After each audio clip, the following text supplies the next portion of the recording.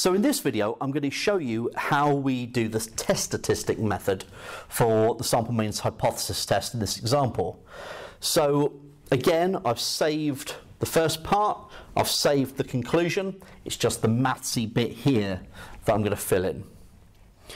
So how do we find the test statistic? Well, it uses the coding z equals x bar, take away the mean, divided by the standard error. Look for this in your formula booklet. So what is x bar? Well, x bar is the sample mean, so 1,996 that we want to test. The mean is 2,000, so that's your population mean. Sigma is the standard deviation, which is 25. And the sample size was 100, so we've got the square root of 100. Okay, so we put this into our calculator. Let's see what we get. So we have 1,996, take away 2,000, divided by 25 over the square root of 100. So we get minus 8/5, so minus 1.6. So this is the test statistic. That's the value that we are testing. Okay? Now, what do we test it against? Well, what we're doing here is we are looking at a standard normal distribution. Here's 0. The value that we've just found is minus 1.6, which is somewhere here. Okay? Now we need to determine essentially the critical value for this. Now, is it to the left or to the right? Now, seeing as I know that we're going to reject the H0 anyway, right, I know that this region here, this value, is actually going to be to the left because this has to be the 5%. Essentially, this is the same diagram that I drew before when I did the critical region method. It's just a lot more laborious, okay?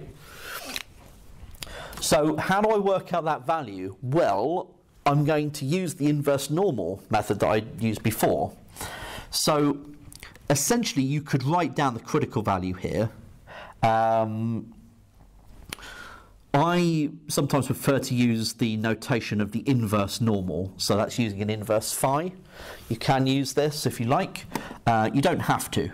But what it does is it finds you the standard normal probability, standard normal value rather, when you plug in your area. Okay, so inverse normal of 0.05 is what I'd want.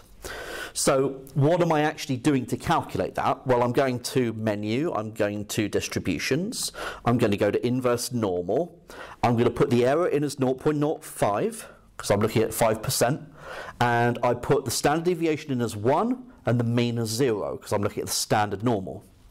And I get minus 1.64485, etc. That is this value here.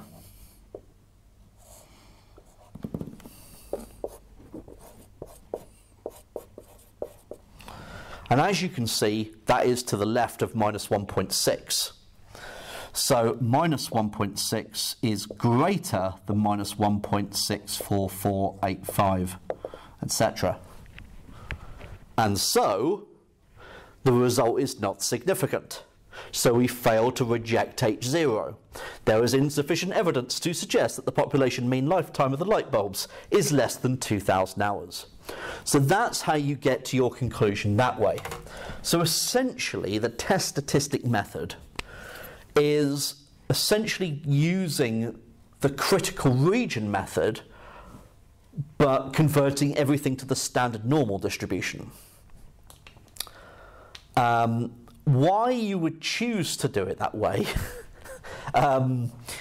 is a little bit weird to me as to why you would choose to do it that way. But the reason why I'm going through it is because mark schemes have been using it. Mark schemes have shown this method. So in order to understand what's going on, hopefully this is helpful. But again, you may get a question where it is, I think I explained this before, that you might get a student's attempt at a question, at a hypothesis test. They've used this method, and your job is to identify where the error is and correct it. So it could, likely mistake is that they accidentally put 5 in here rather than 25, for example.